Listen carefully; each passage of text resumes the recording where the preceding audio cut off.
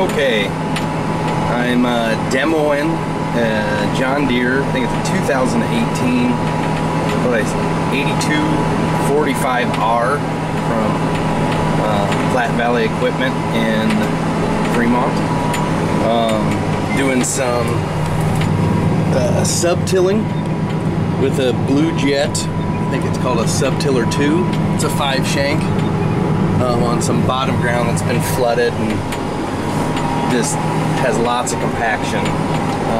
Way more than I thought. It'll about stop the tractor in its tracks every once in a while. So far, it's going to take a long time to do this down here, but I think it's going to be well worth it. And then I'm going to do a comparison. I got a demo for this just for today, and then I'm going to put the same Blue Jet Sub-Tiller 2 on a MX 230 that I actually own. See how it performs against this. But so far so good. Started last night. See, I got a downshift there. About stopped in my tracks. Wow. That just means even though I got to slow down, it feels good knowing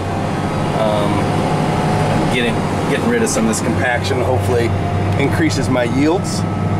But I will put another video or two out, I hope, if I remember,